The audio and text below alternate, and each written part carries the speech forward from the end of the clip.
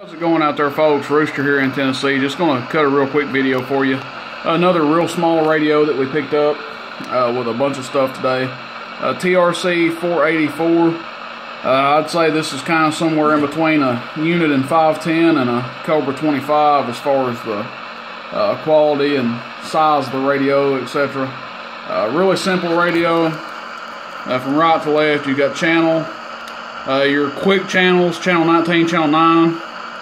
PA, monitor, CB, your channel display, RF gain, squelch, volume, on and off, and then your plug is a Ethernet style plug that plugs in there, goes to your mic.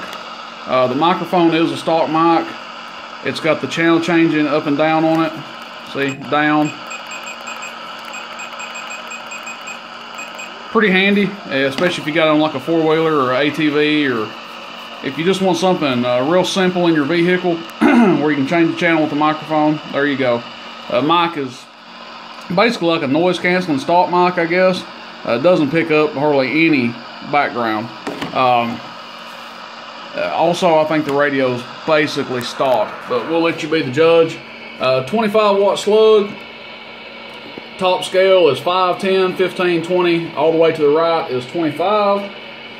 And we'll check her out here. We're going to start out in average power, so it's not going to show a lot, if anything. Hello. Hello. Audio. Barely bumping towards 5 watts. We're going to turn our peak kit on. Bird 43 peak kit. Audio on. Audio.